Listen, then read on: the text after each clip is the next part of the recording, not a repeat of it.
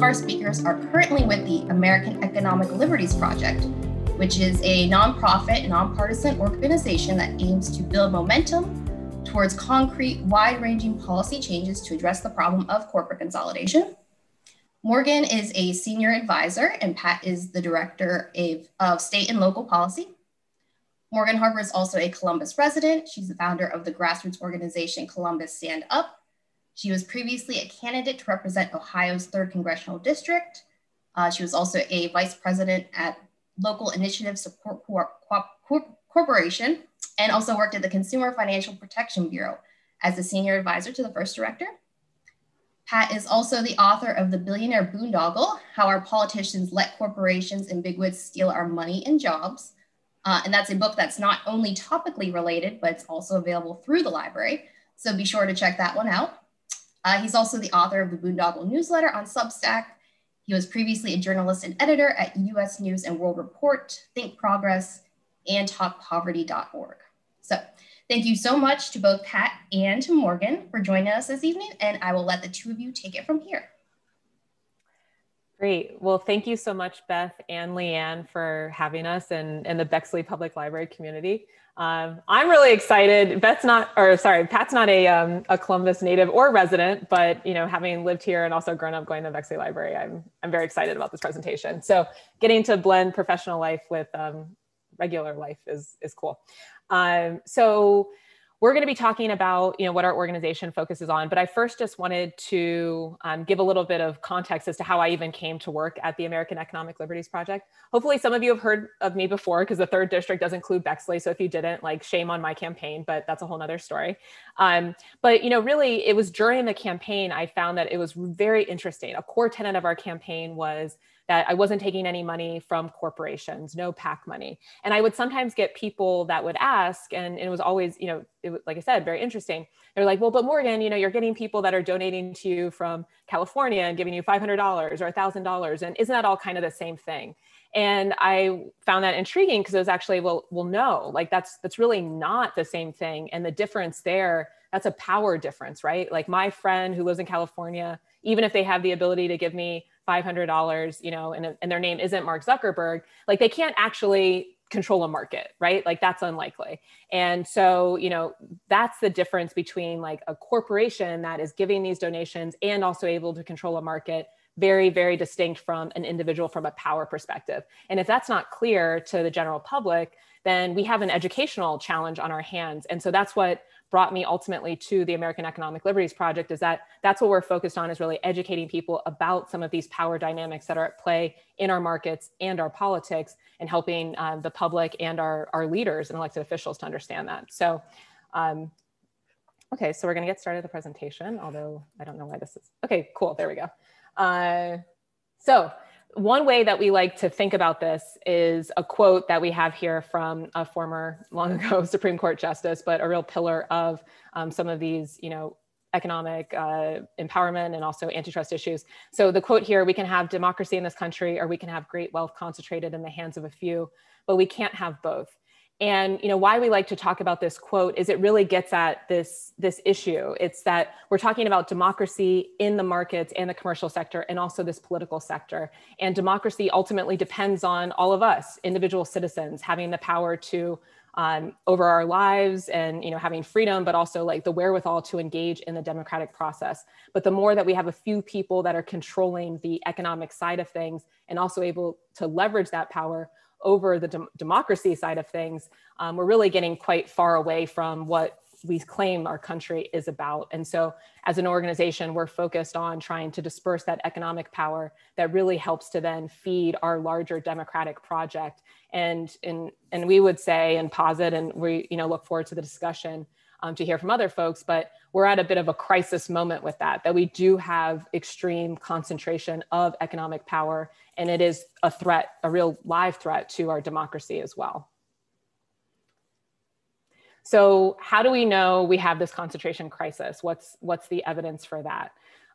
Really, it's all around us. And, we would say in every sector, there's been a tremendous amount of consolidation within these markets. So Big tech is one we're going to talk a little bit more about today, and it's in the news a lot right now, but look around telecommunications, banking, hospitals, contracting, defense contracting, pharmaceuticals, retail. There's been a tremendous amount of consolidation over my lifetime, about a generation, that tracks with some of the changes in our courts and within policymakers. So you see now 4 airlines controlling 76% of the domestic market. We have some of these stats here. 3 corporations controlling 75% of American beer market, 4 corporations making 89% of baby formula. And even in very new markets, in Google and Facebook and the digital ad revenue market, there's been a tremendous, acceleration of consolidation very quickly, where they're controlling 60% of digital ad revenue. So it's really more the challenge to identify a market where there hasn't been consolidation, I would say, than trying to figure out where it might be. And so just to add some more color to that point, we actually have a full document on our website that's called this illusion of choice, to help understand what the landscape looks like. And even if we think we might have competitive markets, there's actually usually a large conglomerate that's behind it. So taking one brand that I'm sure a lot of us are aware of, Expedia, the travel search site. I know actually when I started, first traveling and looking for deals, especially as a student, I would try to shop between these different sites. But, what we're showing here is that Expedia has actually acquired a lot of the brands that we used to shop between. And really, even if you think these are different companies, they're all under the same conglomerate. So here we have Orbitz, Travelocity, Hotwire, all within that travel space, are ultimately owned by the same company, and they've been able to acquire and grow their market power. And then also entering into adjacent markets, so like the car rental search market and also hotel search on the internet. Those are also brands that they now own, like hotels.com.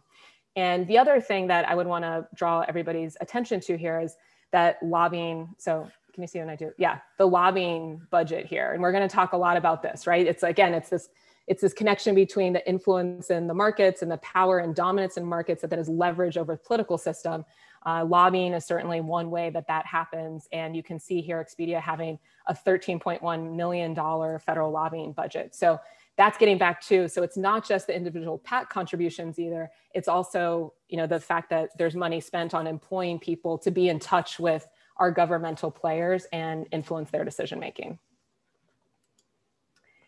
And another example we have here, but like I said, this is across a lot of markets. And if you go to our site, there's more information on this. I included Anheuser-Busch InBev here because we have a local example of this that I think is pretty interesting. If folks have been following the news about Platform Beer Company, which I actually thought was a locally owned company, but about a week ago, their employees walked out. They walked out because they weren't being treated safely, they thought, in terms of notification around other employees who had gotten COVID, and also that their wages haven't been fair during this pandemic period. And so that is an interesting story because you might think oh, well, it's just, 10 employees that are talking to a local founder, and that can be a very direct and fair conversation.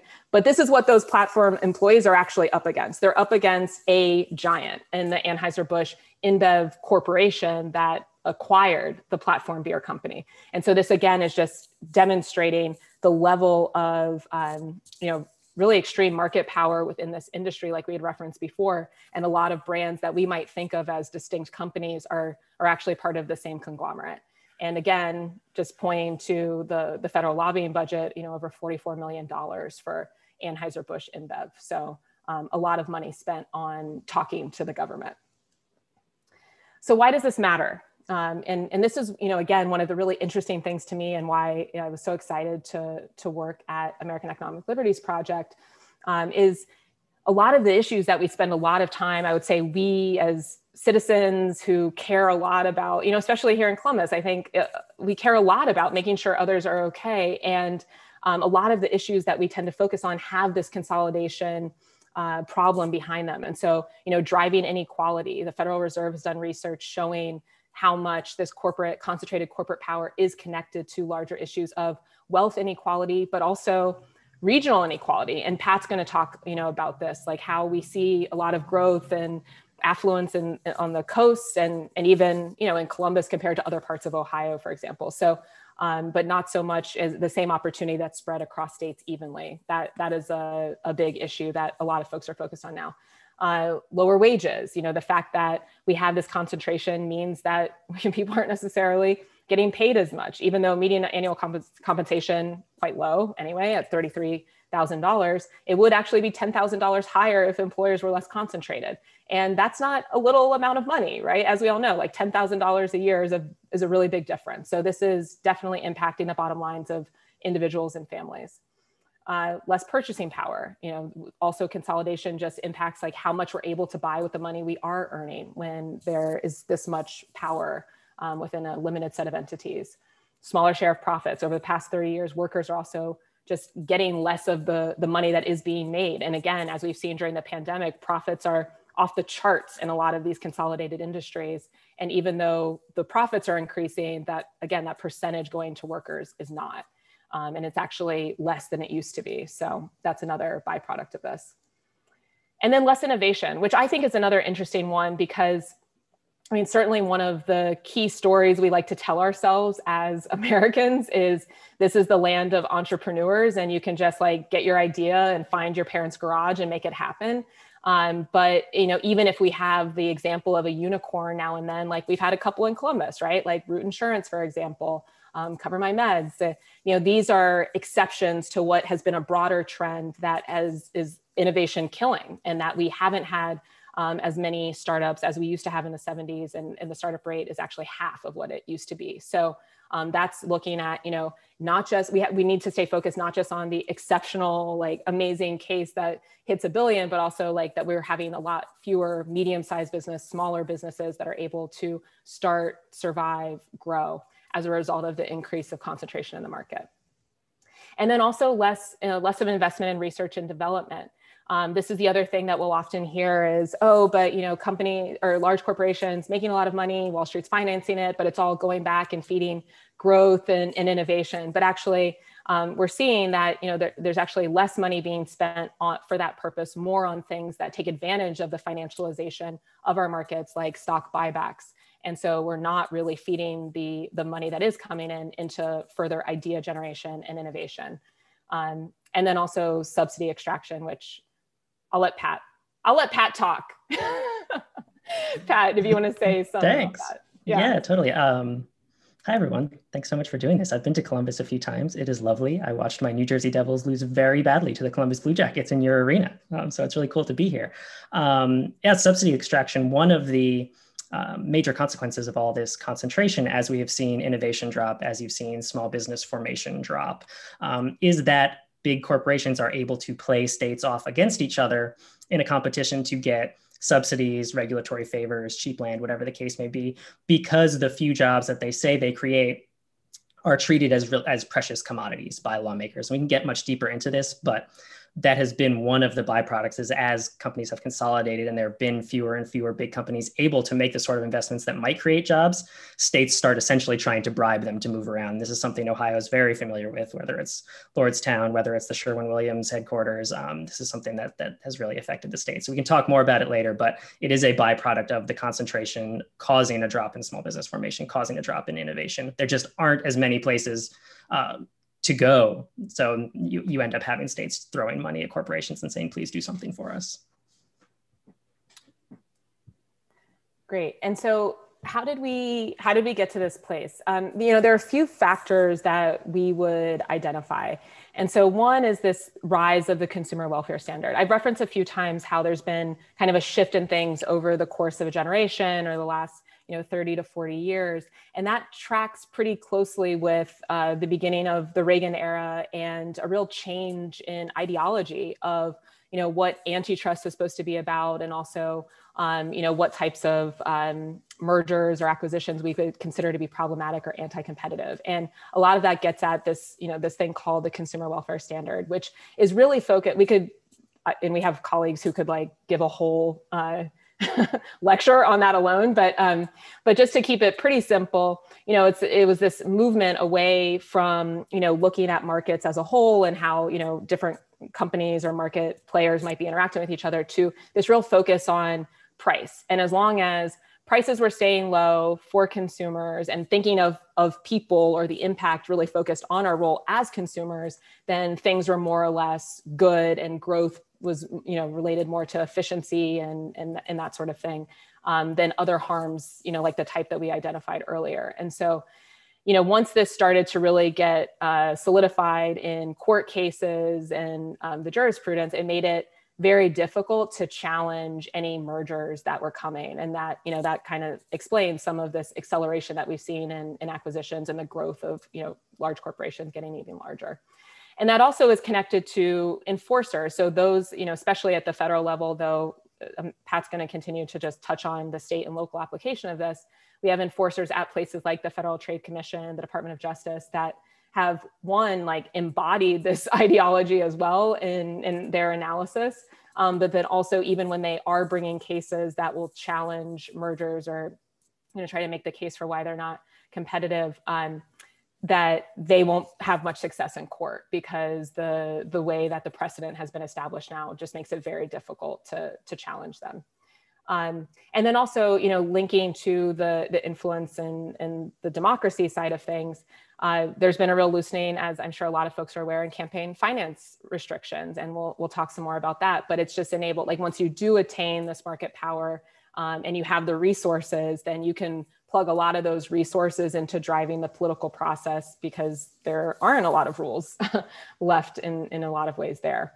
And yeah, Pat, I don't know if you want to add any on those three, and also just touch a little bit on the dynamic at state local level. Yeah, and this is all sort of trickled down to the state and local level. And particularly once you get to that level, you're often dealing with part-time legislatures, you're dealing with folks who can't pay for a lot of staff. And so those problems manifest in even greater ways. You'll see situations in plenty of states where lobbyists are literally the ones writing the bills and just handing them to state lawmakers to introduce. And it's because of the confluence of campaign finance, of just there being too much money flowing around. And this idea that corporations are the ones who build the economy, that it's not the people, that it's not the workers, that it's not elected officials setting the rules, that it is just the corporations and that they essentially are the economy. So you see this deference and the idea that we need to go begging corporations to create jobs and give them whatever they want because they're our only hope. And it's because of this story. What I did in my book, which is available at the Bexley Library, is track how this myth was built, the myth that state and local economies are built by corporations first and people second. And it's really taken root. It's really believed at a sort of gut level by a lot of people who operate in policy circles, by a lot of people who write about state and local policy. And so one of the things we try and do is really shake that loose because it is a myth. Great. And I can't remember if I mentioned, but we're totally open to taking questions throughout. So if things come to you, I think Leanne's going to flag for us, but we're totally open there. So want to keep this interactive. It's Zoom Saturday, or it's not Saturday, but it feels like it should be because, my God, we just spent all our time on Zoom. Okay. So, right. And then, once this power is attained, how does it get deployed? First, just starting with politically. So we've already referenced this a little bit, the campaign contributions. And this is the point I want to hit home. It's not just the campaign contributions, with the PACs, the super PACs, though that alone would be a lot, right? The independent expenditures that we have no disclosure around, though. Hopefully we'll see some changes in that in HR 1, the bill that's, making it through the House, but we'll see. So that would do something there. But right now it's just pretty much unlimited money that you can flood into campaigns. And then that combination with lobbying. And it's hard to overstate just how fierce the lobbying efforts can be. We know this, we have examples of it locally. I know Pat's going to speak to this, but it's really, it's an army that can be deployed to execute a political goal at the drop of a hat. And it's hard for, any especially a part-time legislature, for example, but even a full-time one with staff to sometimes weed through what's true, what's not, even if you have the best of intentions and are really trying to look out for the public interest. And it's not just elected officials, it's also regulators. So the people that can come and speak to folks that are working at the FTC and make their case from industry. This is something I saw directly at Consumer Financial Protection Bureau as well. And then also, Go ahead. I was just gonna, you had mentioned the COVID relief bill, I think, and we had a question in the chat. Are there any especially outrageous corporate subsidies that have been slipped in to the bill, or maybe any recent like legislation that you kind of flagged or that we should be aware of? That's a good question, Morgan. I can take that unless you. Yeah, no, please go ahead. So not in the most recent one, as far as I know, and it did just pass, and so we haven't like gotten all the way through it. But this one is looking pretty good. But previous iterations of COVID relief were in fact very, very, very corporate friendly. The CARES Act gave a lot of pretty much credit. It wasn't so much straight subsidies, but it changed the market structure in such a way that because the Federal Reserve was there and ready to intervene, they almost didn't have to.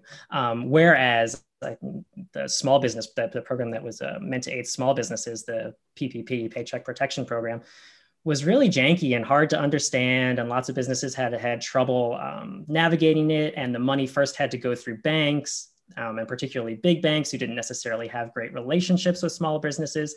And I think that's a great question because it is a perfect example of what we're talking about, where the big guys get one set of rules to play by and the little guys get a different set of rules and a much more difficult set of rules. Mm-hmm. Not just the real little guys. You know, I think a lot of times too, we think about this, it's like we're talking mom and pop retailers or, you know, Anheuser-Busch. It's like, there's actually a lot of like pretty big businesses that are, you know, consider, I guess, medium-sized businesses or whatever, that are also finding it very difficult to compete and don't have the same level of influence or power to make sure that that these bills reflect, you know, their interests as well and breed a more competitive market. So that's actually a really good point. Something we're working on a set of bills at the state level at the moment. And one of the things we're seeing with it is that pretty big businesses are under the thumb of Apple and Google and are saying, we can't access our customers without going through Apple and Google. And they extract these huge fees and it's really unfair. And these are like big guys. Wouldn't say it's like, oh, it's not the hardware store down the street. But even they are affected by the power that the handful of dominant corporations at the top have. Yeah.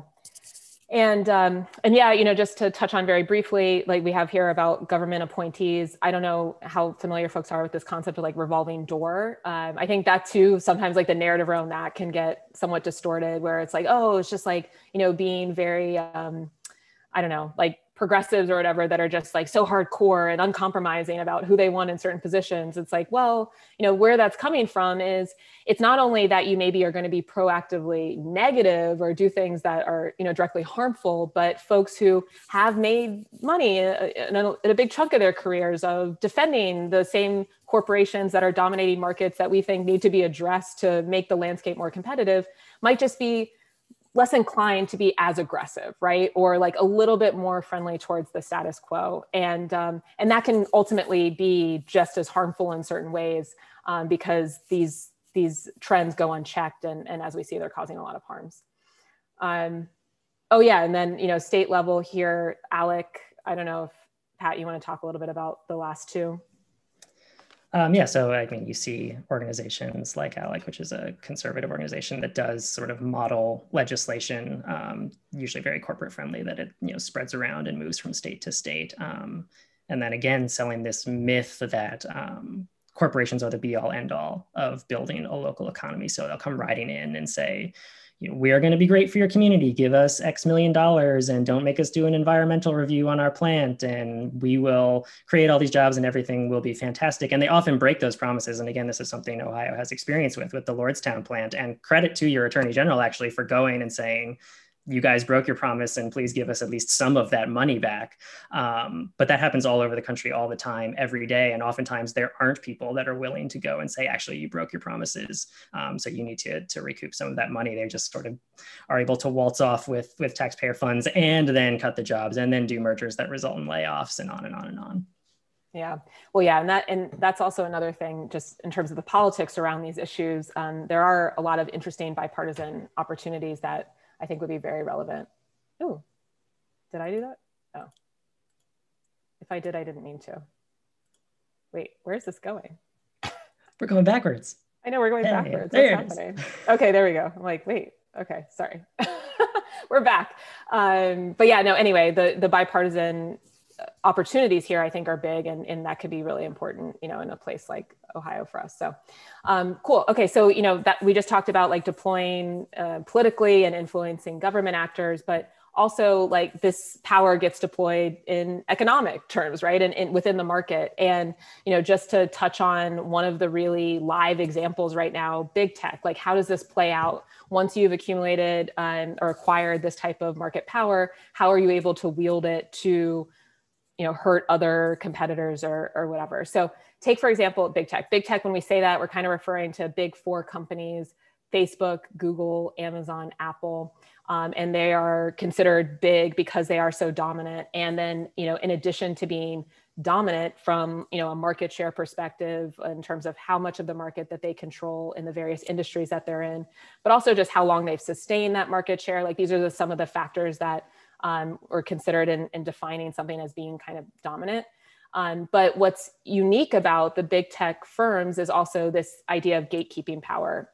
And so, when this is something that was the subject of this very comprehensive, and actually one of like the most comprehensive anti-monopoly efforts that Congress has done in the past 50 years, that the antitrust subcommittee led and released a report on last fall, it's getting at, this idea of gatekeeping power, that not only are you dominant in your like core business line. So if we're talking about like Amazon, for example, okay, Amazon runs this marketplace, they're dominant in that, but you're also moving into different functions entirely. So sticking with the Amazon example, they run the marketplace, but also have this whole other private label business where they're actually creating products, right? And they are able to use the massive data collection that they are able to get through the marketplace to then determine, well, what products on our marketplace are actually doing pretty well. And if there's one of those, like, I know an example that, that we bring up, like a great luggage company that's really cool and innovative and getting a lot of traction, it's like, people seem to like that. We know that because we run the marketplace. Let's just make one of our own.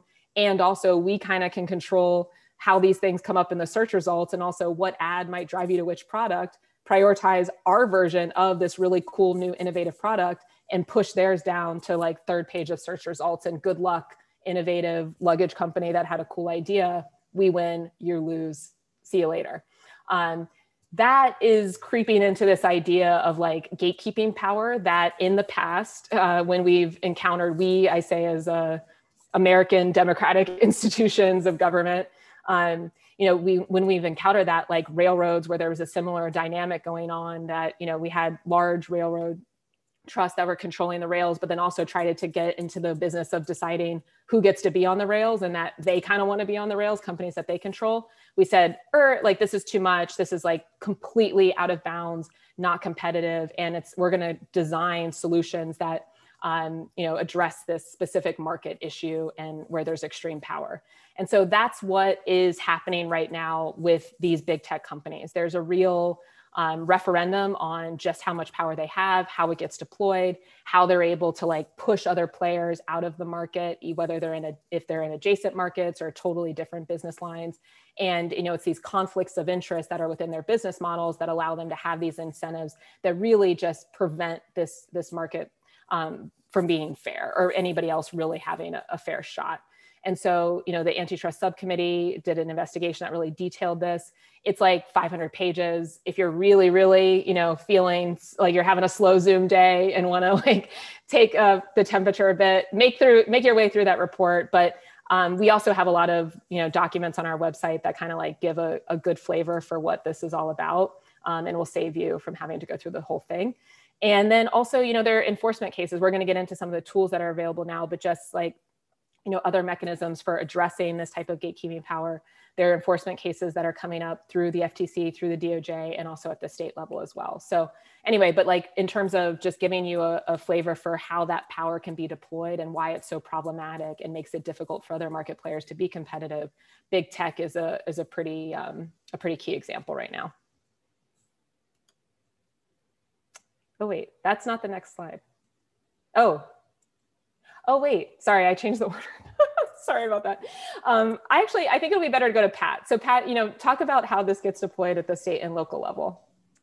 Yeah, so you see a lot of the same dynamics. So the first thing I've talked about is that corporations riding into town and saying, please give us money because we are going to create jobs and we're your only hope for having an economy at all. And you often see this with big tech companies where an Amazon will come in, or a Facebook, or a Google. And oftentimes they're not for the sort of tech jobs that you associate with Silicon Valley. It's for the supporting stuff. It's for the warehouses. It's for the data centers, and those sort of things that are the infrastructure for the company. But because they say, you know, we're big tech, we're creating jobs, we're growing, we're one of the only things that is, state lawmakers still feel compelled to do those companies favors, to give them taxpayer money to push through maybe problematic regulatory changes. But that's not the only thing. You're also seeing a push to change labor law. I don't know how many of you followed what's called Prop 22 in California, which was an effort by delivery, the ride sharing companies, so like your Uber and those companies, to change labor law in a way that makes it very difficult for their drivers to get paid in a fair way, to get fair benefits. And an interesting part of that was that they also locked in political changes. It wasn't just about the economic changes around what the drivers could earn and how they could push forward disputes with the corporations. It also made changes to the political process, saying that in order to change anything about this proposition, they now need supermajorities in the California legislature. So it wasn't just policy towards workers and towards labor. It was also literally altering the political process so that workers have less power, so that they need to get a larger group of legislators to undo these changes than for your normal political process. And companies also build mini monopolies that are regional. You know, we talk about these big national corporations, but we see all the time sort of silly sounding monopolies in little areas. Like I was talking to a colleague earlier today who's looking into a monopoly in road salt in Minnesota, because one guy is coming in and rolling up all of the companies that provide road salt to the towns in Minnesota. And so that's going to give that company more power to extract money from little towns, little communities that need salt in the winter. So you see that sort of dynamic. It doesn't have to be nationwide. You can accumulate a lot of power in a local market by just rolling up a couple of companies. And it's something we can talk about more later, but states also do have this similar set of powers to the federal government to do something about it. Yeah, and that's where I wanted to go next. So actually I don't agree with my reshuffling of these slides, so I'm going to revert. But anyway, so yeah, like what can be done at the federal level? So like I referenced, like structural solutions for specific markets. So taking big tech, like that's what a lot of the subcommittee's recommendations are getting at. And what we as an organization really support is this idea of structural separations of companies, or, you know, otherwise kind of known as breakups or referred to as breakups. And, you know, this isn't, it isn't, you know, done all the time, but there is a long history of doing this. Like I referenced railroads before. A lot of folks are probably aware, like AT&T, you know, there was like a complete restructuring there. And so that is something that we have done in the past to address this type of like market power, especially when it's the market power that's over critical infrastructure in our economy. And so right now, this is where I think a lot of folks agree. You know, you have to be on Amazon more or less, you know, especially as a small business owner trying to get your product to market. So they're controlling like critical commerce and infrastructure. And then in the case of Facebook, Google, critical communications infrastructure in terms of dominating social media and for, you know, news publishers, for example, and then Apple on the like software development side of things, they're also quite dominant. So, you know, thinking about these solutions that are for specific markets where we have this extreme dominance is one key tactic. And then also, you know, generally just enforcing fair competition goals at these agencies. And big tech's the example we've mentioned a lot, but they actually have a lot of power at these agencies. You know, another effort of ours is to ask the FTC, and this is, I think we're going live with this tomorrow, but to ask the FTC to investigate the insulin, what we would describe as like an insulin cartel, more or less, but the fact that there are about 4 pharmaceutical companies that all change prices for insulin on the same day. Coincidence? Maybe, but probably not, right? And that doesn't seem very competitive. And also it's like deeply, deeply harmful to people's health and risking lives and, you know, not able to afford critical medication. And so that's something that the FTC could investigate now. They could then have that investigation, you know, lead to an enforcement action. And that's certainly something that they haven't done a lot of, or definitely enough of, and that we're trying to encourage them to flex that muscle. And so that's another critical appointment, actually, that's still very much live for the Biden administration, is who is going to be in the power positions at these agencies, and will they go with what's done in the past? That's been kind of like a status quo dominated by this consumer welfare ideology, or are they going to actually get these agencies back into what has been their real, historic tradition of looking out aggressively for the public interest and making sure that these markets are competitive? And then also their enforcement. So their changes to actually like the anti-monopoly law that has been kind of like, we would say, corrupted somewhat through some of these judicial decisions. It's actually one of our colleagues who's on the call, Matthew Buck, is very focused on this in terms of like what those changes would look like to strengthen through law what the courts have undone through their precedent. And so that's another critical piece that is part of the recommendations that the subcommittee has made that would apply to big tech, but also would apply across a broader set of markets as well. And then, another point that we make, and this is one of our recent reports we put out, is called Courage to Learn. And that goes through, like, in some of these different markets that are quite concentrated, there are different parts of the federal bureaucracy that folks might not think of as having been, that as having to be connected to monopoly or competition issues, but like Department of Agriculture, the FCC, like they all have a role to play in controlling for some of these market power issues and helping to promote more competitive markets. And so we kind of encourage, the federal bureaucracy and Biden administration to think about how to flex that authority as well. Okay, so now we're gonna,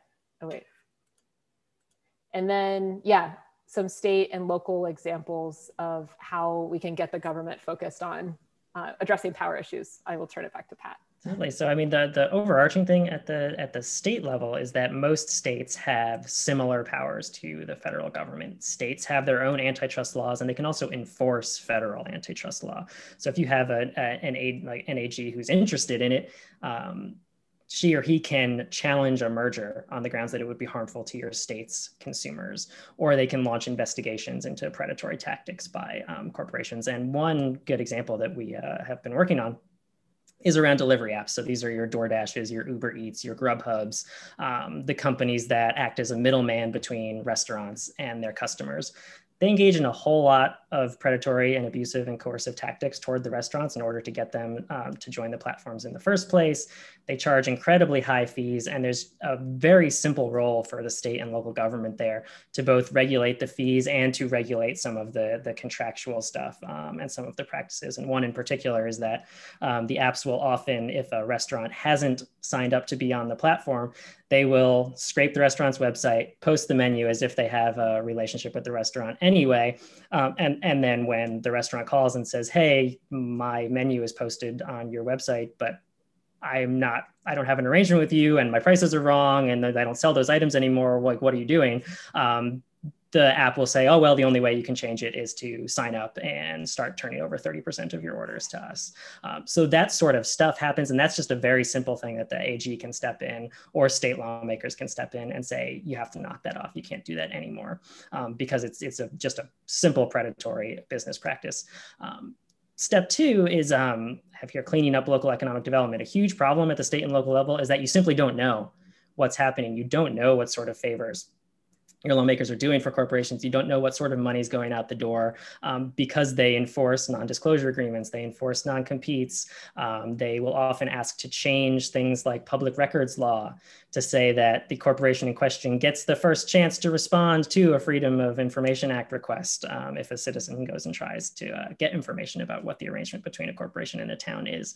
So cleaning that stuff up and getting it out of your state and city codes is really important. It's step one to just figuring out what the problem is. So then you can move on and start doing some of the other things to actually address the business model, but you need to know about it first.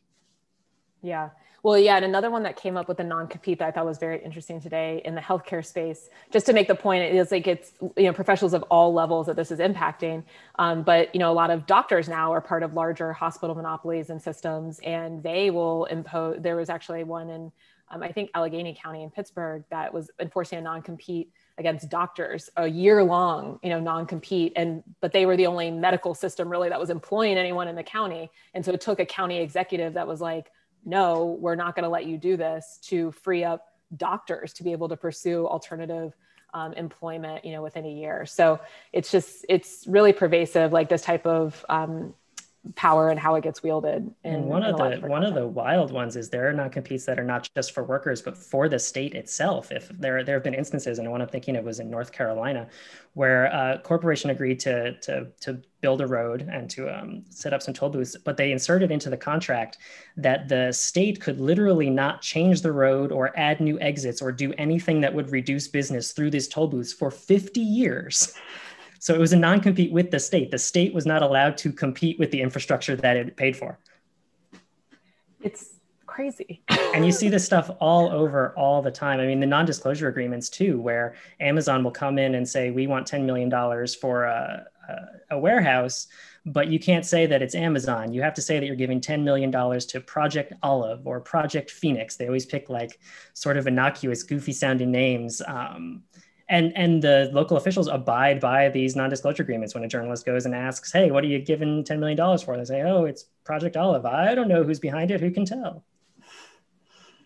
We had a question in the chat. So Andrew asked, do the speakers support limiting political power that is exercised through labor unions, such as AARP, NAACP, et cetera, and other non-business groups that organize and use their money to influence political outcomes?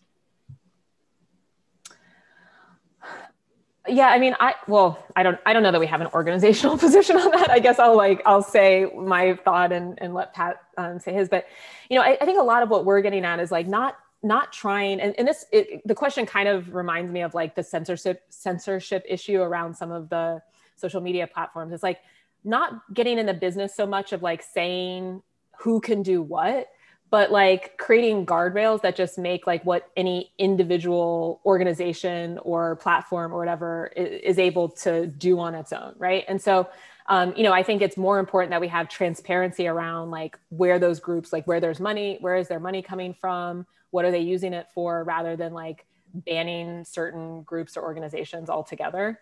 I don't know. That's kind of my thought, but I'll let Pat respond as well. Yeah, I mean, like, unions are the traditional counterweight to a lot of what we're talking about, but because there has been so much anti-labor legislation at the federal and state level, that counterweight has gone away. So you can track a lot of what we're talking about to the decline of labor unions. You can track a lot of the decline in wages to the decline of labor unions.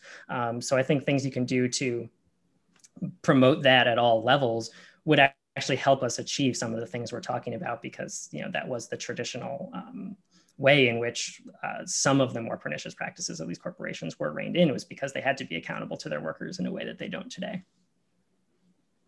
Well, and that's what's so interesting too about I don't know if folks are following like what's going on in Alabama with the Amazon employees, but already people are saying like they're seeing that they're getting traction and organizing a union, and it's inspiring other warehouse workers in other parts of the country to realize like, oh wait, like we also have power, like we also should maybe consider these unionizing efforts. So a lot of what we're getting at is just like the recognition of at individual citizen level, of organizational level, of government elected officials understanding the power that they have and just using it.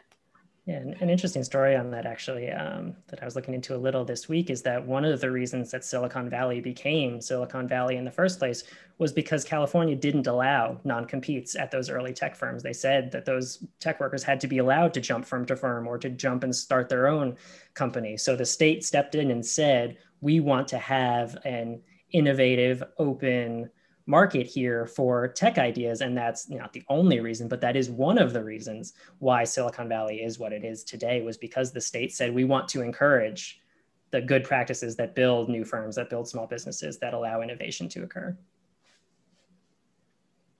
Great. Okay, so yeah, what do you do with all of this? I know I I talked to some people about this. They're just like, oh my gosh, this is so overwhelming. Where do you go from here? Well, we have some concrete places to go. So first, certainly one of our goals, I would say, is like that this starts to influence how you make voting choices and who you're electing, and forcing folks to talk about how they would use their position to address, market issues and corporate power. And so, that's something we actually have also done. So, American Economic Liberties is a C3. We have a C4 arm that's called Fight Corporate Monopolies, and that did some investments in races where there was like a corporate power related issue. Cori Bush's race, for example, running an ad there that showed how her opponent in Missouri, again, like not, necessarily being like proactively introducing legislation that was enabling certain things for corporations, but actually just like slowing down the progress of a bill that would have addressed or made fiduciaries, like folks who are managing retirement accounts, more transparent and more have greater obligations to their clients. And so, that's the kind of thing that we want to make sure this is mainstream in that way, that folks are considering these types of issues or decisions or lack of decisions that their elected officials have made when choosing who to vote for. And like Pat's been hitting this point, that it's at all levels, really, right? This is not just a federal issue. Our city council members, our county officials, our state officials also should have thoughts on how they're going to use their position to address this issue. And then also, it's possible to just identify this anti-competitive behavior yourself, whether a business owner, we're actually working on putting together an event that's related to the healthcare industry. And I've been talking to a guy who's a senior official in a mask manufacturer who has been sounding the alarm over 13 years about how, he felt like this market was not competitive, it was actually being dominated by foreign-owned companies, which is like a slightly different issue we haven't talked about too much, but was going to his Congress people and being like, hey, you need to look into this, like you got to address this. And similarly, reporting this type of anti-competitive behavior to a regulator, to a congressperson, is something that then could lead them to address, have a staff person investigate it and possibly, eventually lead to some kind of bill or something. So that is, or just contact us and then we can help to guide you through the process or take it to the right person.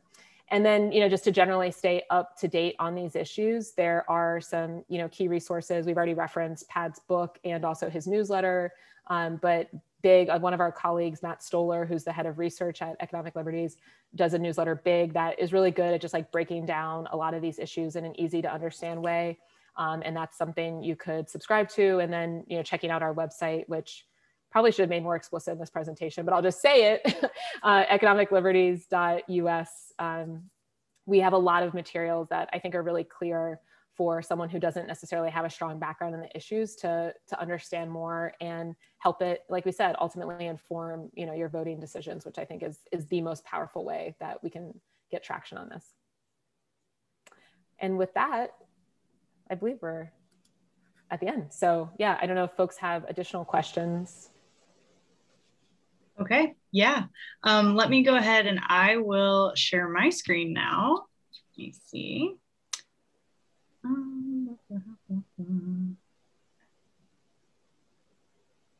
I'm sorry, I'm reading a question from the chat. Okay, we'll start with this one from Scott. The city of Bexley offer property tax abatements and payroll tax incentives to drive reinvestment in the community. What warning flags may be present when project proposals start heading into dangerous waters?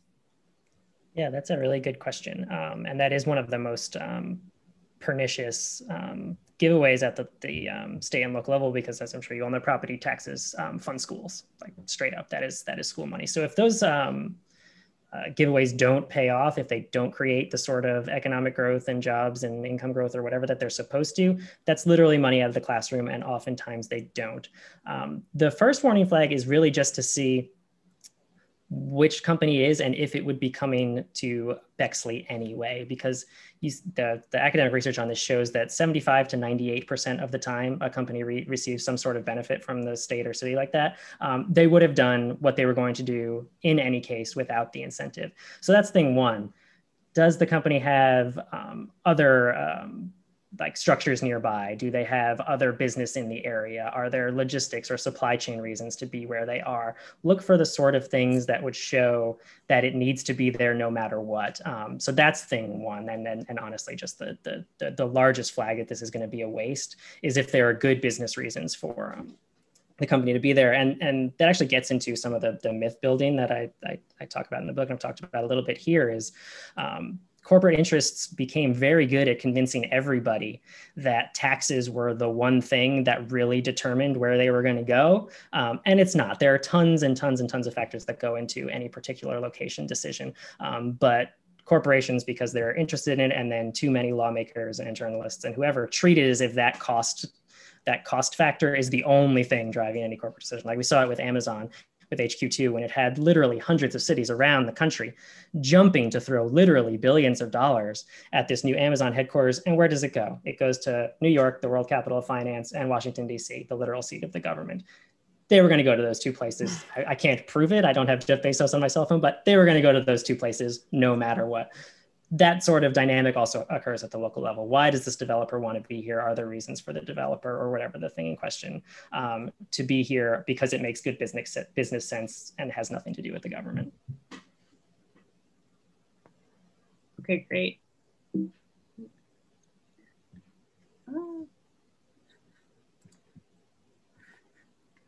All right, so here's another question. What are some ways the government has tried to regulate these conglomerates, if at all, and has it worked?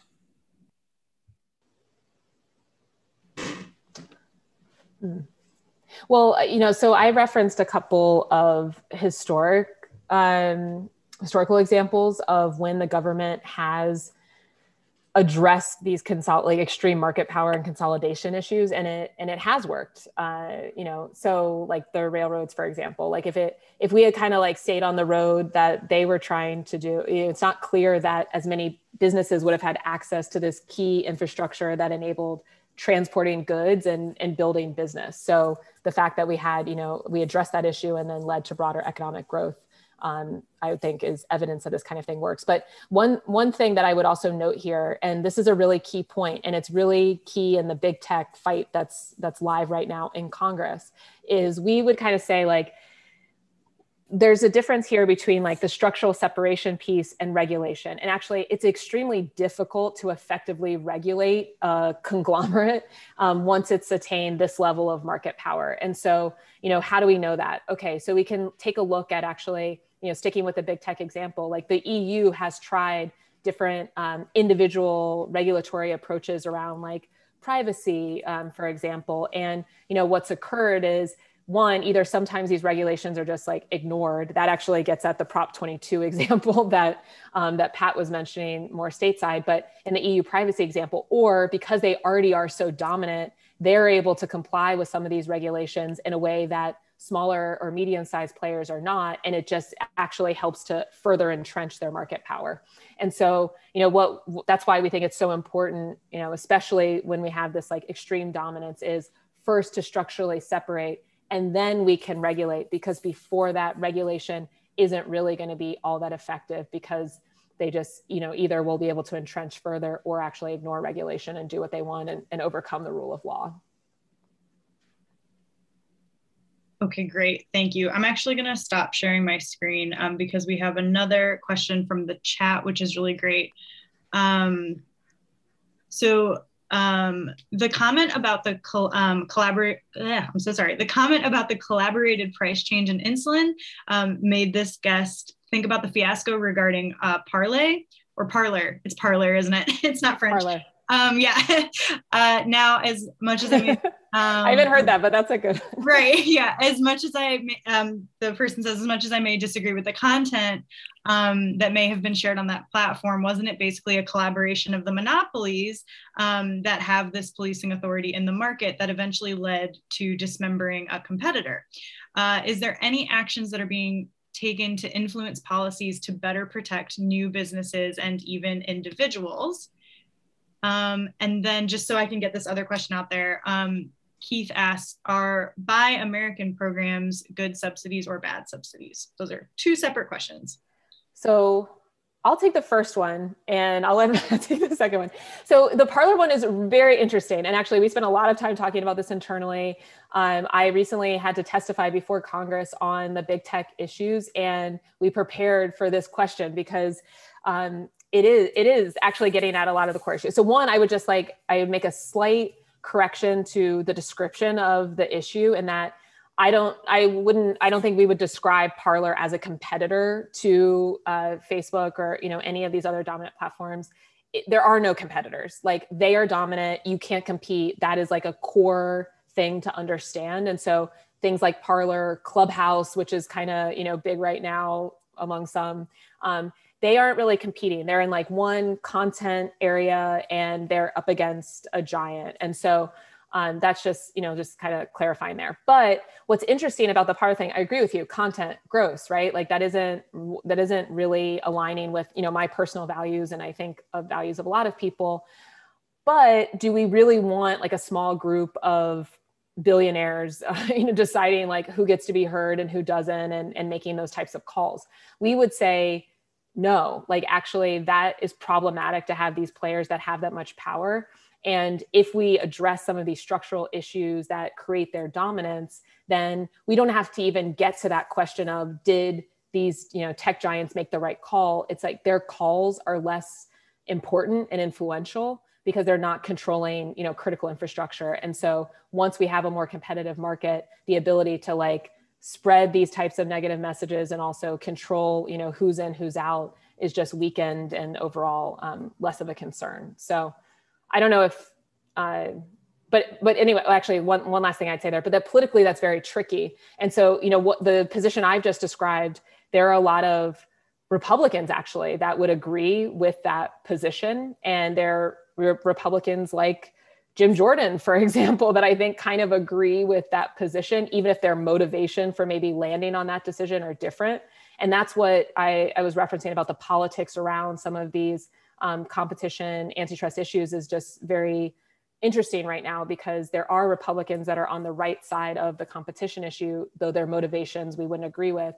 And then sometimes we're finding that folks who, maybe are more progressive don't quite have that same analysis. But I really think of it as more of like an education issue. And once you kind of understand like the market dynamics at play, I think a lot of folks do land on, the position that we're describing. Yeah, so Buy American, that's a good question. And I think like ultimately they can be, and that this gets at the question of designing the economy to work in a certain way, and lawmakers on fears of doing that, of saying, hey, this is something we believe in terms of the values essentially that our economy should have. The like sort of modern era of Buy American, they're really Swiss cheesy and like they don't actually like enforce it. But I think if you are saying there's value in having American manufacturing and having American supply chains and in having products made here and shipped here and built here, and then that's good. And if we're going to enforce labor standards in those deals and not allow monopolies to grow so that suppliers can continue to do their thing and so that small business can innovate, yes, I think they can be very good, because you're trying to build up capacity in areas that we just don't have. And one of the really terrible trends of the last several decades has been the outsourcing and the offshoring of a lot of our manufacturing capacity and our industrial capacity. Like, we just don't make semiconductors in the US anymore, even though they go into everything. We're really dependent on Taiwan in particular, which is not a great place to be dependent on given its relationship with China. So if you're saying we're going to use these sort of laws to force internal the building of internal capacity to make certain critical things, yes, absolutely. I think they can be very good.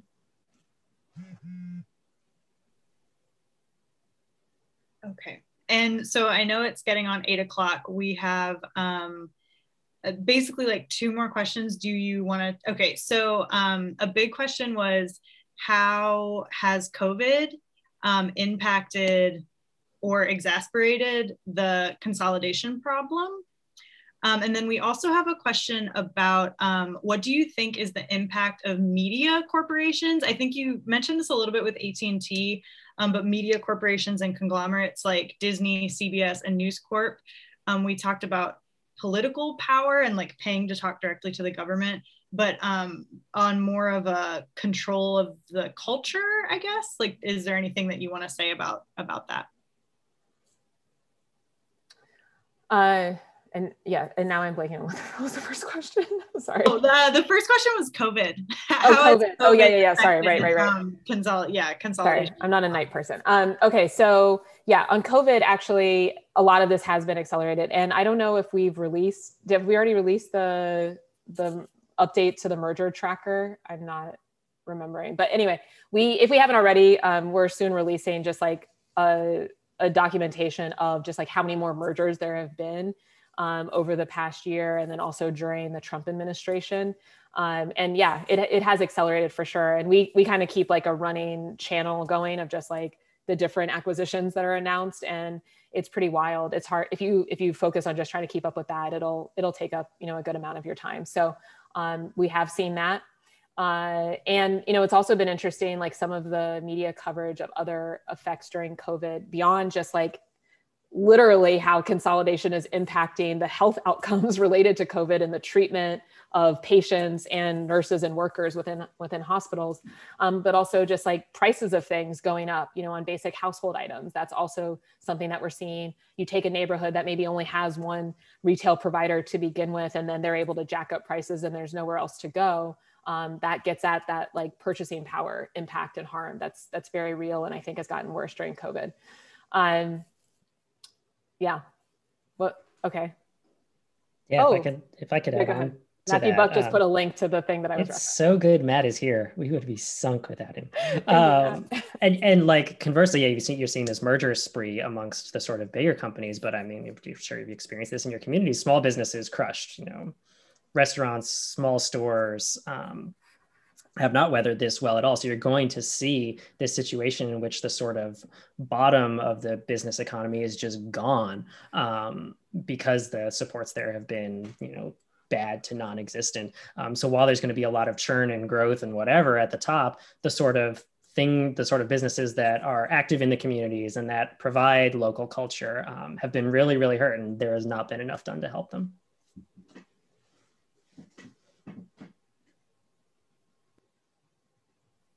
And there was another, sorry. Okay, now, and second question 2 was about like entertainment, right? Oh, the entertainment. Oh yeah, right. Okay, and that was Disney owns everything. Yes, Disney owns about everything, it. right? Well, yeah, and I know we have a whole section in Courage to Learn about media and the impacts of that, and actually like specific recommendations for what the next administration should do about that.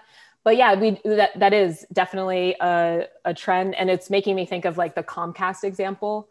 Where that's where like we actually, Comcast, huge conglomerate, and also had a suit that went up to the Supreme Court that was saying, they were actually like discriminating against Black-owned businesses that were creating Black content. And so, yeah, I mean, it plays out in interesting ways in the media market too. But I don't know, Pat, if you want to add more. One of the wild stats of the last bunch of years is that while on the surface it seems like there's never been more entertainment made, right? Like everybody's streaming everything. There's Netflix, there's Hulu, there's Amazon Prime, it's everywhere. Pay to the creators of that content, to the writers and the people who make these shows, has been going down. So even though there's more and more and more content coming out and people are paying more and more and more for it, that's not winding up with the content creators. And it's because of exactly this problem that you identified, that you have a few dominant corporations that own everything at the top and that are keeping all of the money at the top. Yeah, and that's that harm we talked about earlier, like the share of profit is decreasing. And again, yeah, it's like employees, workers, and also creatives, different types of professionals as well. So it really is, I mean, it's like there's a small number at the top that's benefiting, and then the rest of us. And so that's where I do think there's a real political opportunity, just to wrap things up. That is like this isn't partisan. This is technically what we say this country is about. It's like democracy and freedom and competition. And we have gotten so far from that in our economy, and it's influencing our politics that, trying to educate folks about this issue, I do think has real electoral possibilities. And so I hope that everyone leaves with that spirit in mind and a better understanding. Thank you so much. Thank you. Are there, I don't think there's any more questions. So thank you so much for joining us. And thank you to everyone in the meeting. We really appreciate your participation. And like Beth said, you can find out more about any of our events. You do register for all of them. They will be virtual for the rest of spring and probably into summer. You can find them at bexleylibrary.org, and you can follow the library across the platforms at Bexley Library. Thank you so much. Thanks for having us.